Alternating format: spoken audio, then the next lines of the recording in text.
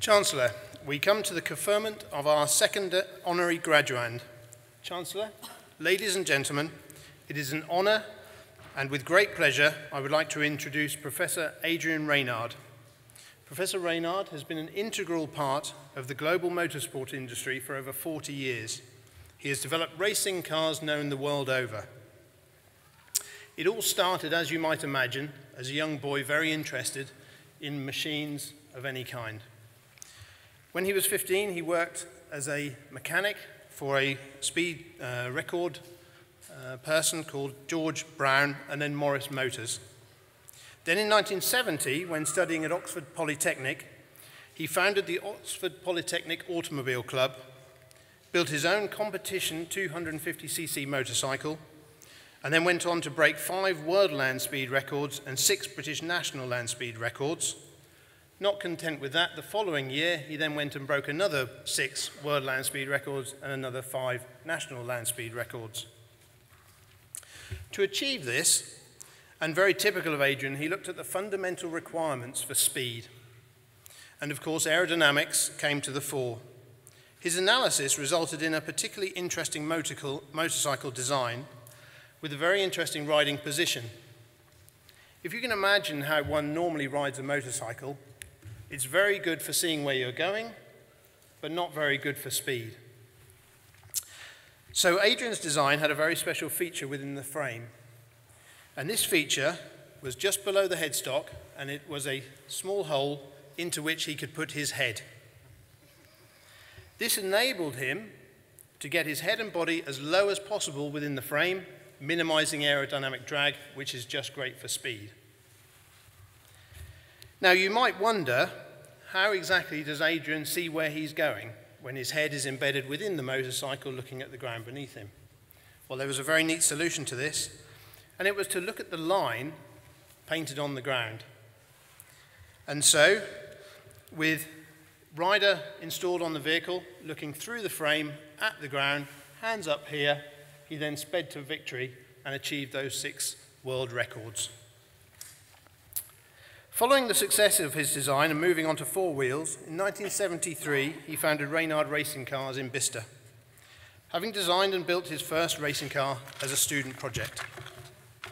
In 1975, Adrian became an alumni of Cranfield Institute of Technology, later to become Cranfield University. At the same time, he was racing his own Reynard Formula 4 2000 cars, which he manufactured. In 1976, Adrian was to receive a unique offer to become a Formula 1 chief designer for Hawk racing cars. This was a golden opportunity that he accepted and was where he met his future wife, Jill. In 1979, Adrian won the European Formula 4 2000 Championship as a driver. At that point, he decided to hang up his helmet, albeit temporarily, to then concentrate on Reynard racing, and went on to design and build a range of Formula 3 cars, conquered that championship, and then went on to Formula 3000 in 1988. In 1994, he turned his attention across the Atlantic, entering the American IndyCar Series, and after winning their first race, Reynard went on to win 2 consecutive Indy 500 events and dominated the IndyCar Series for a further 8 years. By the late 1990s, Reynard Racing had become one of the world's largest racing car manufacturers. But it was his interest in aerodynamics that brought him back to Cranfield's Shrivenham campus, where he pioneered new techniques to use wind tunnels for the development of racing car performance. And he was subsequently awarded a visiting chair in engineering and applied science. In 1997, he founded the Auto Research Center in Indianapolis and designed and constructed the first moving ground scale wind tunnel in the USA. This was also based on the Cranfield design, and he then subsequently constructed 3 similar facilities, all of which are still in use today, and one of which is the Formula 1 Toro Rosso facility at Bicester. Also in 1997, Adrian co-founded the BAR Formula 1 team, designing the factory which subsequently spawned F1 World Championships for Jenson Button in 2009, and latterly with Mercedes for Lewis Hamilton in 2014, 15, and 16, and he manages the Mercedes site to this day. As well as holding an FIA International race license, he's also a qualified pilot for both fixed-wing and rotary aircraft, and enjoys flying Tiger Moths and Robinson 44s, and is also a qualified yacht master. But I would particularly like to highlight Adrian's commitment to helping the next generation of motorsport engineers, many of the best of which are graduating with us here today. It was back in 1999 that Cranfield created the first MSc in Motorsport Engineering. Instrumental in this process was Sir Jackie Stewart, Cranfield's Clive Temple, and Professor Adrian Reynard. As well as advising on content, chairing our industrial advisory panel, lecturing and supporting student projects, Adrian also provides the much sought after Reynard Prize for the best thesis project, which he has done every year. His passion for helping students succeed in the motorsport industry is truly inspirational.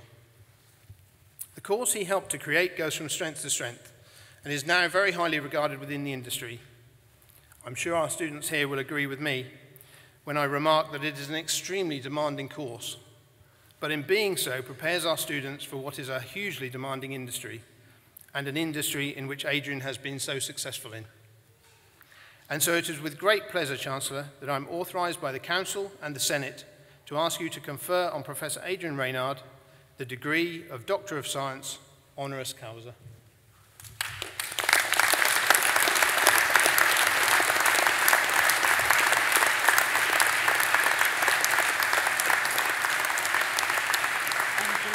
To admit you to the degree of Doctor of Science honoris causa. Thank you so much. Thank you.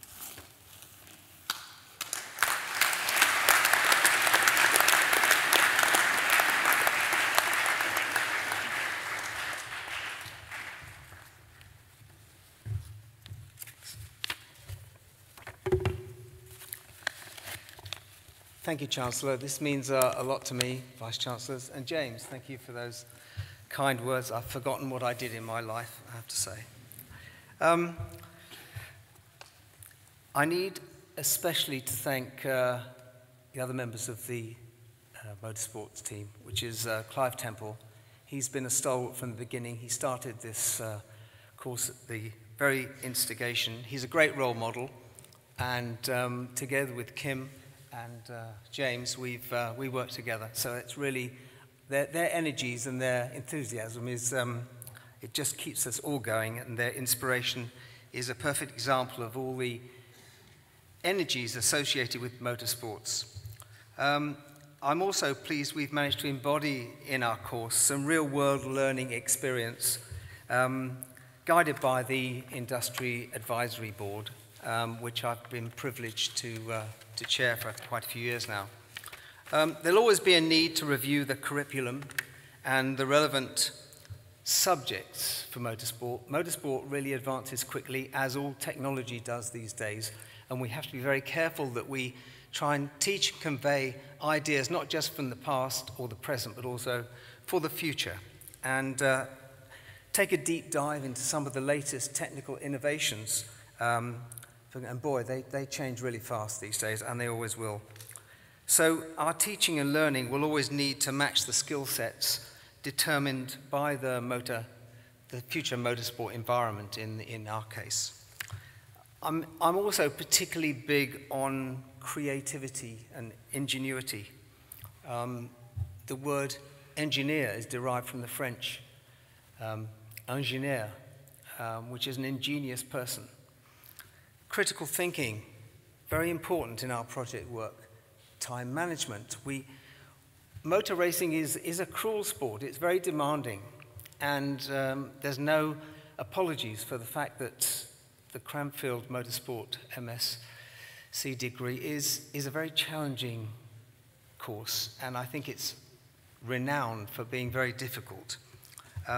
Achieving goals, managing deadlines, staying within budgets, and stress. We do stress our students because that's what they've got to get used to. It's part of the real-world job environment. Motor racing is not easy. So we teach project and supply chain management. We focus on individuality, relationships, but also team building, really important. Motor racing is a team sport, but we also want to develop leadership skills on the individuals and career skills as well, how to get that best job, just like I managed to do when I was a young 24-year-old here.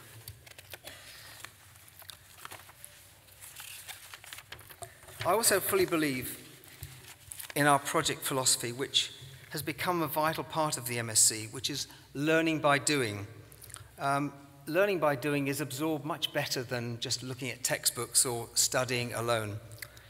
And many of these relevant and essential skills, I believe, are unique to the Cranfield Motorsport experience. In our Cranfield environment, we believe we pioneer higher education methods that best prepare you for the job market. So, yes, I was here in 1975. It was a vehicle dynamics course then. And I got a really good job offer.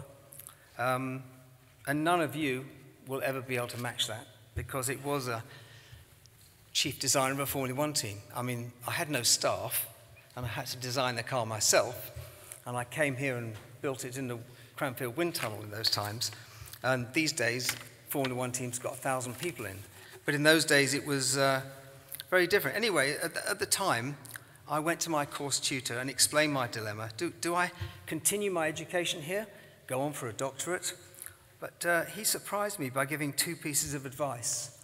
First, he said, "You're only here to get a good job."